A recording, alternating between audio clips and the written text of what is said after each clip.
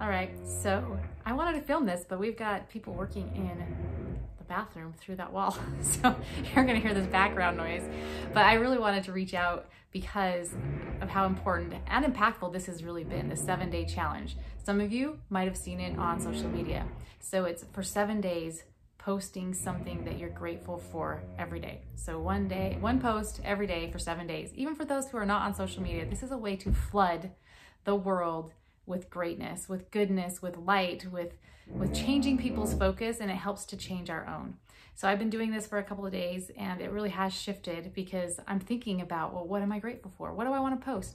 And it shifted from maybe some of the negative things that are going on, whether that's on the news, politics, you name it, you know the stuff that's out there. But it is life-changing and miraculous to have something so small and so simple to be super impactful.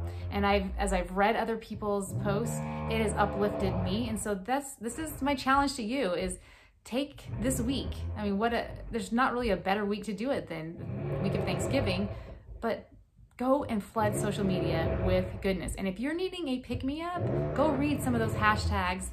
It's #GiveThanks, and you will see it on Instagram, you'll see it on Facebook, but you'll see thousands of posts, and they will be uplifting to you. So if you're needing that uplift, if you are wanting to inspire and help others, and as you post that, your friends, your family will see these things, and it will be life-changing for them. So that's my challenge for you for 7 days, #GiveThanks.